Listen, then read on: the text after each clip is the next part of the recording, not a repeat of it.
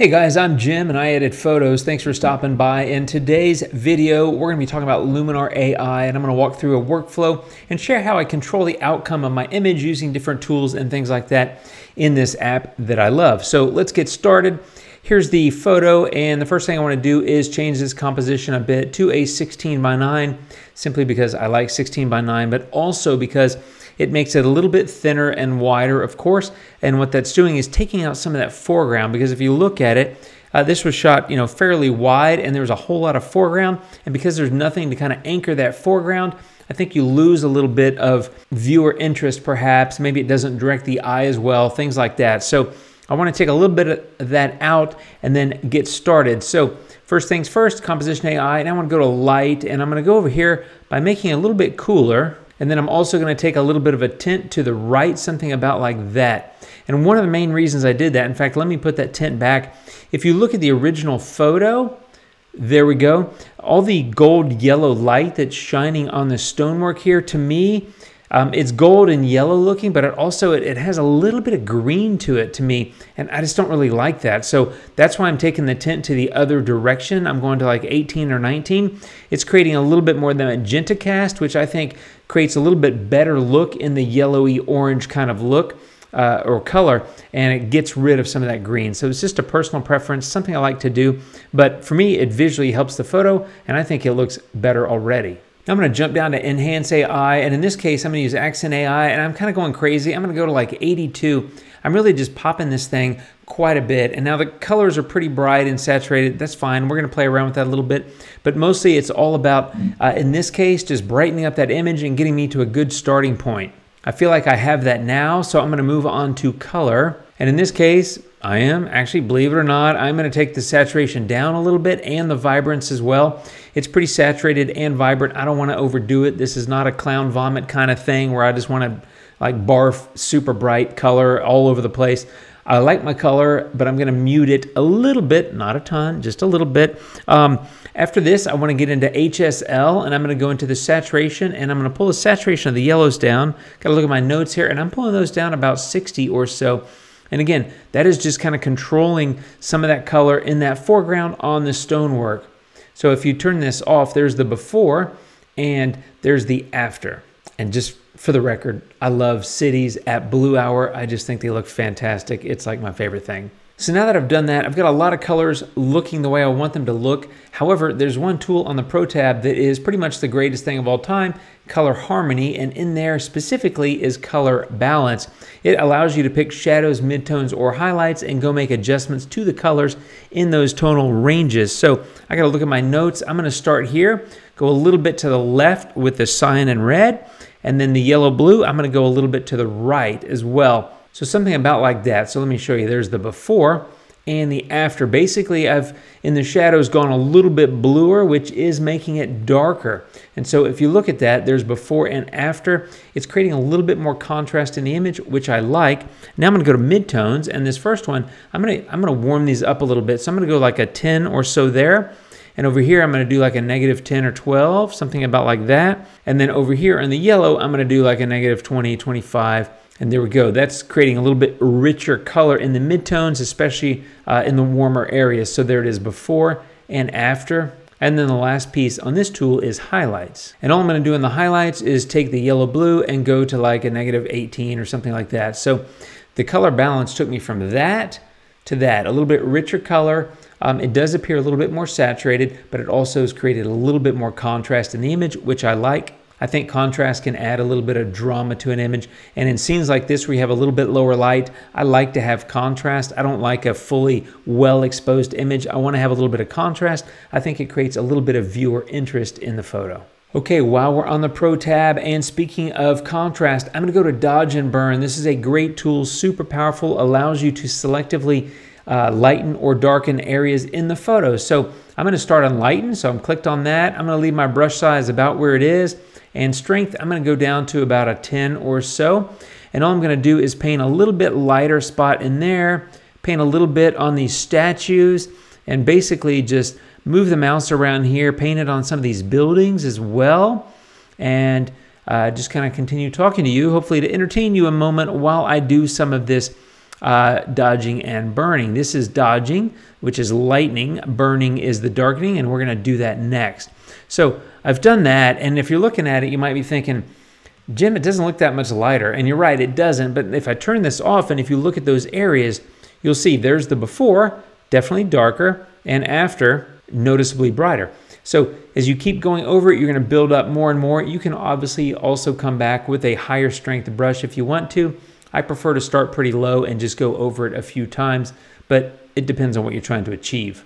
Okay, now we're going to go to darken. So I'm going to click on that. Once again, I'm going to lower the strength here. I'm going to do probably about a 12.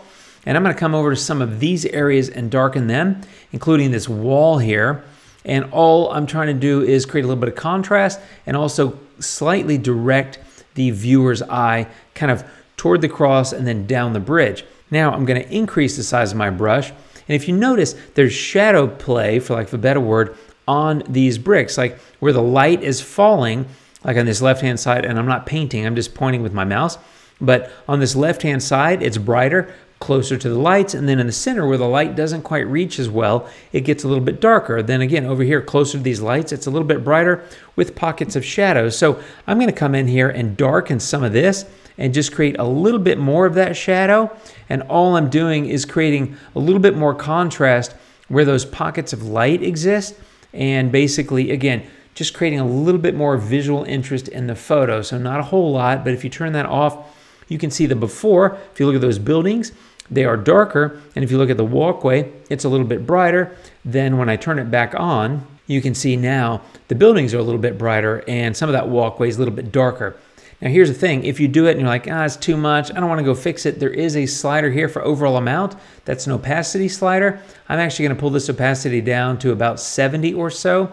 So I'm slightly reducing what I did because I think I want a little too dark on that darkening. So now, before and after, just a little bit more shadow in those darker areas, a little bit more lightness in those areas in the back, like along the buildings, and it's looking pretty good. I'm not done though.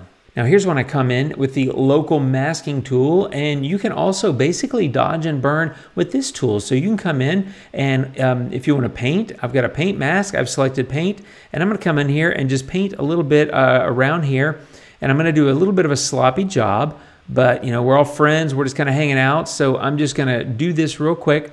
And now that I've got all that selected, notice that's the same area that I painted on with dodge and burn to lighten. I can now come in with an exposure, right? So if I increase it a lot, it looks terrible because it's really blown out, but I can increase it just a little bit and create a little bit more light in those areas.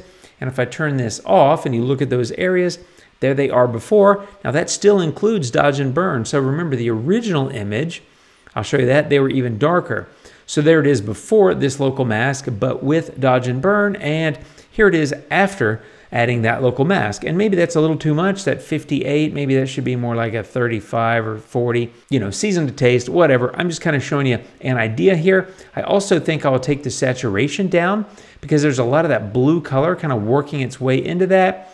Maybe pull down the vibrance, maybe pull the highlights up, and maybe adjust the exposure a tiny bit more. So one more time, there is before in that area and there's after. I think it looks a little bit better, gives you a little bit more visibility into that. I still think it's a little bit too bright, so I think I'm gonna pull that exposure down. Maybe I'm gonna go 30, I'm moving this thing a little too much.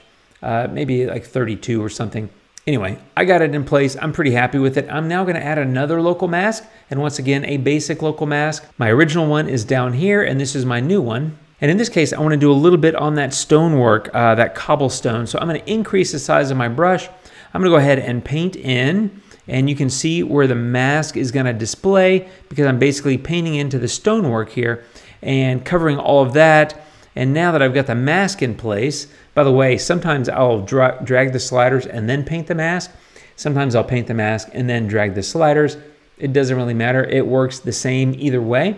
In this case, I'm going to do a couple of different things. So I went ahead and put the mask in place so that as I do them, you can just look in that area and see how it's being affected. The first thing I want to do is take the warmth down. I want to cool that off. And so I'm going to do like a -50 or 60, something like that. And I'm basically creating a cooler look to that foreground, that cobblestone, which is basically taking some of that blue and applying it there, but because it was so heavily orangey yellow to start with, the blue's not really showing up as a blue. It's really just reducing the impact of the yellowy gold that was there. So beforehand, there it is, a little bit richer, warmer tone, and afterwards, there it is, a little bit more subtle. And I think I'll actually take the saturation down a little bit and maybe the vibrance as well. And in fact, I think I'll take the saturation and vibrance down maybe just a tiny bit more. And that's one thing I think when you're playing with colors is it probably makes more sense to not saturate and highly, create a lot of vibrance in a lot of colors. Maybe just pick one and really have it pop. So in this case, I'm trying to tone down that gold,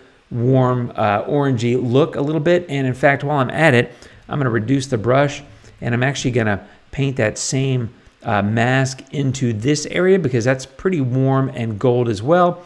So I want these same adjustments to apply there. So now that actually matches a little bit better. I think that goes better. I'm going to leave this little gold part of the statue because that is probably coated in some kind of gold whatever. It should be pretty gold, I think, from what I can tell, and I'm going to leave it as such. But now that I've got that in place, I also want to bring the structure up. So now I'm going to pump the structure a little bit, like, 12 or something, not a ton. I just want to create a little bit of crunch there. And so that's giving me a nice little bit of pop in that section. Let me turn this off. And you can see the before, a little bit warmer, a little bit more saturated, a little bit less crunchy. And then when I turn it on after, you'll get a little bit more desaturated, not quite as warm, and of course a little crunchier because of the AI structure that I added. I love having AI structure as a component of these local masks. Comes in really, really, really handy. And now the last thing I want to do, I was talking about color. I've talked about it a few times. And in terms of controlling that color, I'm going to go back to the Essentials tool and I'm going to go to color. And while I'm on saturation, I'm going to take the blue saturation down. And I'm just going to do that a little bit. I don't want to overdo the blue. Maybe something about like that. Maybe down 15 or so. It was pretty intense. And I don't want to just kind of go crazy on that, but that is my photo and that is my final look. So if you do the sliding window here, you can see it's quite a bit brighter, quite a bit more vibrant. The colors, the details, things like that are really different, and I think I've shifted them pretty well. I especially like the change in color and look in this walkway here. So if I put this over here, you can kind of see better. But on the left-hand side, the original, not as crunchy and a little, I don't know, a little less interesting to gold for my taste. Again, this is all personal preference. This is just me doing what I would do to the photo. But on the right-hand side, I like that the tones and colors look better, a little bit crunchier. I like a little bit of that shadow that I added with the dodge and burn. You can see it's a little bit like this kind of section here where it's a little bit dark and kind of discolored. I just think that looks a little bit better as well. So just something to think about. And if you do the overall before and after, and again, this doesn't include the crop, which I did at the beginning, but that's before any edits other than the crop. But there it is, kind of washed out, kind of greenish yellow, and kind of blah, to be honest. And now I think it pops. I think it really jumps off the screen. It's a photo that I'm proud of and I like quite a bit. But mostly I wanted to walk through my workflow, give you some ideas, tips, tricks, things like that, to give you some ideas about how you can use the different tools and how to think about how you can approach an image to really control the outcome of the image, which is really what this video is all about. Local masking comes in super handy, and don't be afraid to use masks on the individual tools as well. Lots of power, lots of flexibility. That's Luminar AI. That's this video. Thanks for watching, my friends. Have fun editing. I'll see you out there. Take care of yourselves, and adios.